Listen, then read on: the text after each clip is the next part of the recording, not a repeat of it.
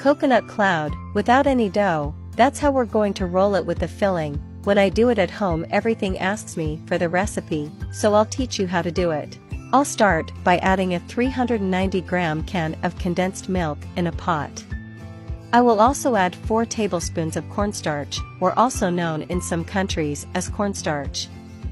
Now I will add 1 cup of milk, a cup of cream, 1 tablespoon vanilla extract, and I will mix constantly until it gets a little thick.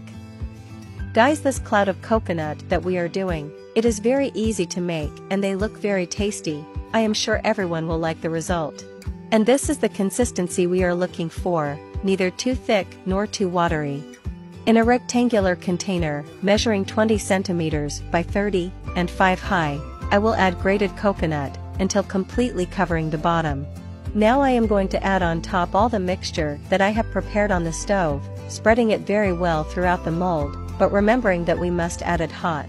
At this moment I would like to know, from which country or city you look at us, to send you a special greeting in the next recipe.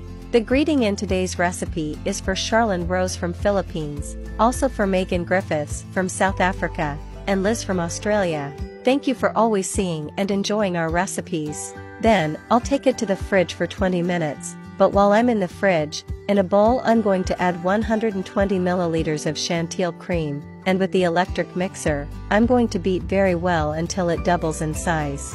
After a few minutes beating, it has already multiplied its size, and so we should stay.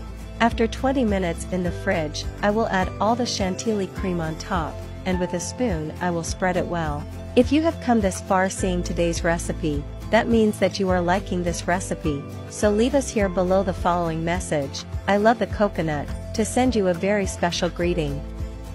And already our coconut cloud is ready. We just have to cut it in cross, in this way as I show you, and roll it in the following way to serve it and enjoy. But I would like you to rate this recipe, from 0 to 10, to know if you liked the result.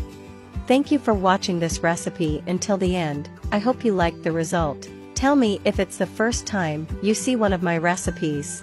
And if so, don't forget to subscribe on YouTube as Recipes Oni, and activate the bell so you can always receive our recipes.